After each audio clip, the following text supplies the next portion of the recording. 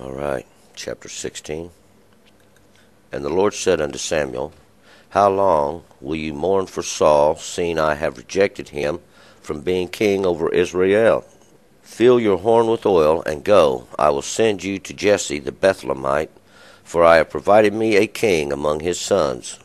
And Samuel said, How can I go? If Saul hear it, he will kill me. And the Lord said, Take a heifer with you, and say, I am come to sacrifice to the Lord. And call Jesse to the sacrifice, and I will tell you what you shall do, and you shall anoint unto me him whom I name unto you. And Samuel did that which the Lord spoke, and came to Bethlehem. And the elders of the city came to meet him, trembling, and said, Comest you peaceably? And he said, Peaceably I am come to sacrifice unto the Lord. Sanctify yourselves, and come with me to the sacrifice. And he sanctified Jesse and his sons, and called them to the sacrifice. And it come to pass, when they were come, that he beheld Eliab, and said, Surely the Lord's anointed is before him. But the Lord said unto Samuel, Look not on his countenance, or in the height of his stature, because I have rejected him. For it is not as a man seeth, for man looketh on the outward appearance, but the Lord looketh on the heart. Then Jesse called Abinadab, and made him pass before Samuel. And he said, Neither hath the Lord chosen this. Then Jesse made Shammah to pass by, and he said, Neither has the Lord chosen this. And Jesse made 7 of his sons to pass before Samuel. And Samuel said unto Jesse, The Lord hath not chosen these. And Samuel said unto Jesse, Are here all your children? And he said, There remaineth yet the youngest, and behold, he keepeth the sheep. And Samuel said unto Jesse, Send and fetch him, for we will not sit down till he come hither. And he sent and brought him in. Now he was ruddy, and withal of beautiful eyes, and goodly to look upon. And the Lord said, Arise, anoint him, for this is he. Then Samuel took the horn of oil, and anointed him in the midst of his brethren. And the Spirit of the Lord came mightily upon David from that day forward. So Samuel rose up, and went to Ramah. Now the Spirit of the Lord had departed from Saul, and an evil spirit from the Lord terrified him. And Saul's servants said unto him, Behold, now an evil spirit from God terrifieth you. Let our Lord now command your servants that are before you to seek out a man who is skillful player on the harp. And it shall be, when the evil spirit from God cometh upon you, that he shall play with his hand, and you shall be well. And Saul said unto his servants, Provide me now a man that can play well, and bring him to me.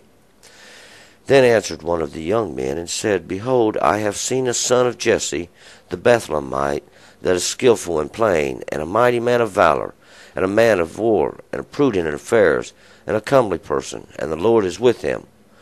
Wherefore Saul sent messengers unto Jesse, and said, Send me David your son, who is with the sheep. And Jesse took an ass laden with bread, and a bottle of wine, and a kid, and sent them by David his son unto Saul. And David came to Saul, and stood before him, and he loved him greatly, and he became his armor-bearer. And Saul sent to Jesse, saying, Let David, I pray you, stand before me, for he hath found favor in my sight. And it came to pass, when the evil spirit from God was upon Saul, that David took the harp, and played it with his hand.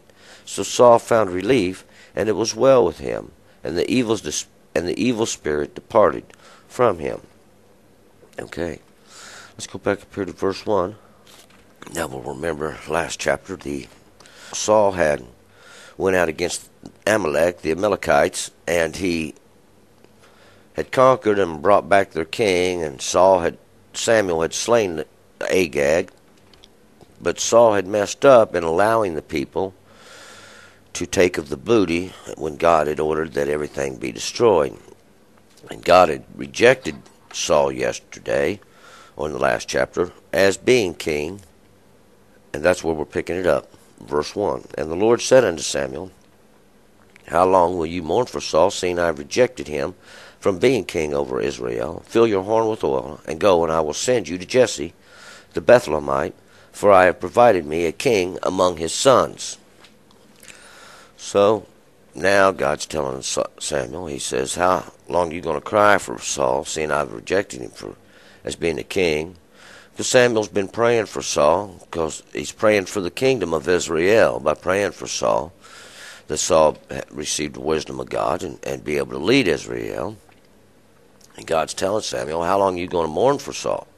Because I've rejected him from being king. Now get your horn and fill it with oil and go down to Jesse's, the Bethlehemite, and I provided me a king of one of his sons. And the Bethlehemite, we know, is the house of bread. And Jesse means prominent or to stand out. Verse 2, and Samuel said, how can I go?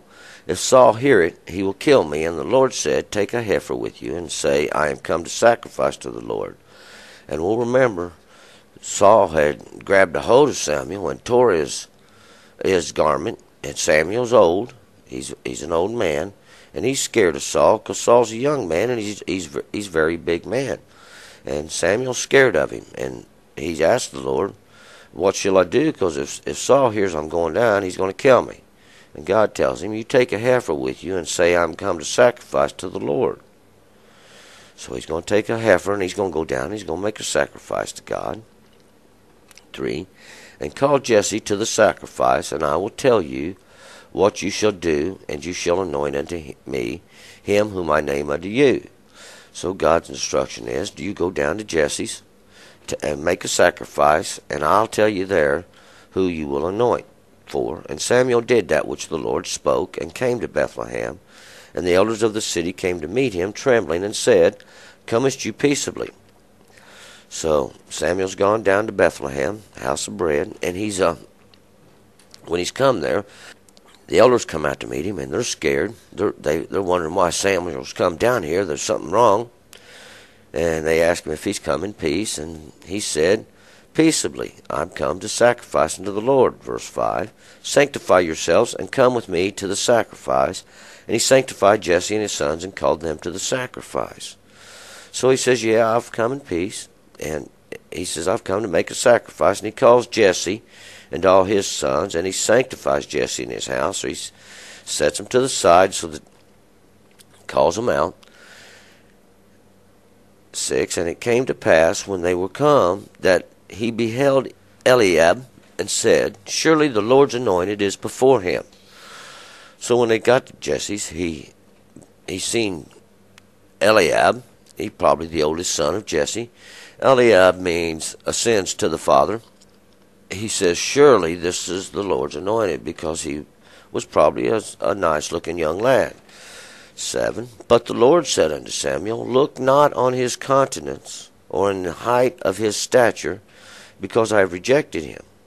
For it is not as a man sees, for the man looketh on the outward appearance, but the Lord looketh on the heart. So he's telling Samuel, no, this ain't him. Don't look at the way he looks or how tall he is, because I've rejected him. For it's not as you will see and what is pleasing to look upon, how good looking a man is or how tall he is. For that's the way men see on the outward appearance. But God, he looks on the heart. And God knows everybody's heart. He knows your heart. He knows my heart. He knows everyone's heart. Then Jesse called Abinadab, Abinadab, and made him to pass before Samuel. And he said, neither hath the Lord chosen this. So Abinadab has passed before God, and this means father in sights, or father in pales, But God says, no, I ain't chosen him either. 9, then Jesse made Shammah to pass by, and he said, neither has the Lord chosen this. And Shammah means horrified, astonished. And God says, no, I haven't chosen Shammah. And Jesse made 7 of his sons to pass before Samuel. And Samuel said unto Jesse, the Lord hath not chosen these. So Jesse makes all 7 of his sons that was there to pass before Samuel. And 7 means perfection. God's showing you perfection here. And Samuel said, 11, unto Jesse, are here all your children? And he said, there remaineth yet the youngest, And behold, he keepeth the sheep. And Samuel said unto Jesse, Send and fetch him, for we will not sit down till he comes here. No, well, Samuel's asked Jesse now, is these all the kids? And Jesse says, no, my youngest son, he's still out in the field with the sheep. And Samuel's giving him orders to go get him. We ain't going to sit down to eat till he gets here. 12, and he sent and brought him in. Now he was ruddy, and withal beautiful eyes, and a goodly to look upon. So David's come now, and he's just a ruddy feller, and he's handsome, and he says he's got beautiful eyes. And the Lord said, Arise and anoint him, for this is he. So now God said, This is the one, anoint him.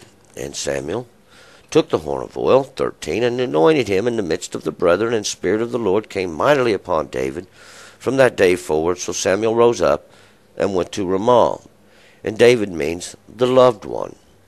So Samuel's anointed David now, and the Spirit of God's come upon David because he realizes he's been anointed.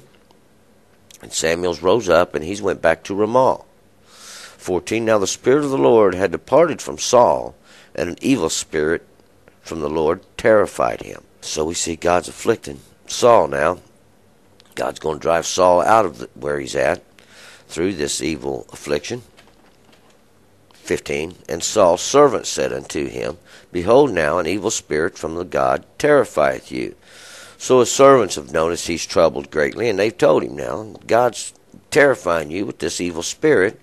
Let our Lord now command your servants, 16, that are before you, to seek out a man whom is skillful player on the harp. And it shall be, when the evil spirit from God comes upon you, that he shall play with his hand, and you shall be well. So the servants are telling Saul, Hey, let us find this man who can play on the harp, and he'll play for you when this evil spirit comes on you, and you're going to feel better. 17, And Saul said unto his servants, Provide me now a man that can play well, and bring him to me. 17. 18, Then answered one of the young men, and said, Behold, I have seen a son of Jesse, the Bethlehemite, that is skillful in playing, and a mighty man of valor, and a man of war, and prudent in affairs, and comely person, and the Lord is with him.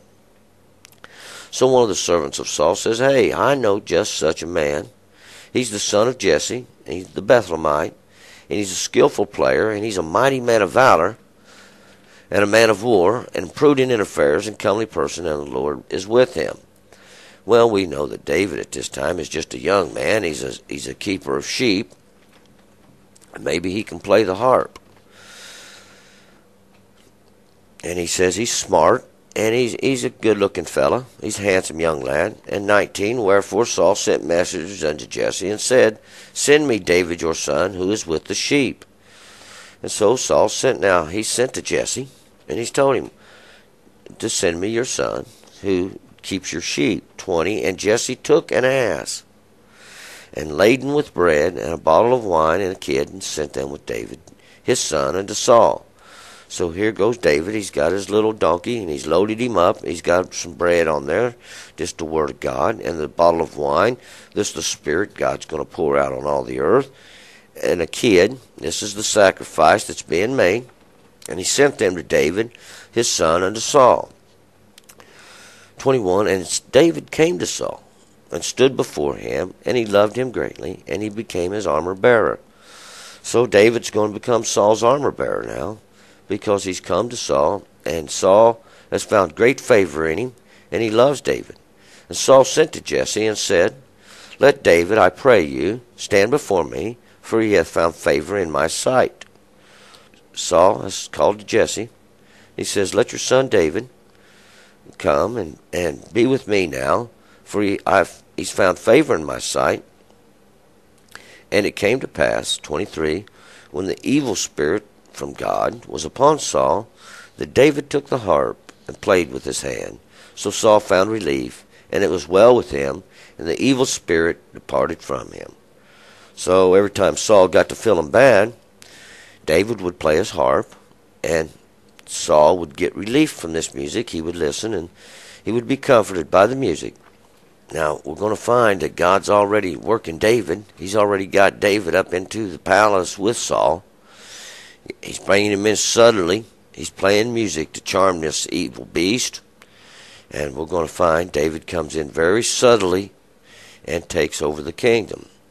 We're going to move on now, chapter 17.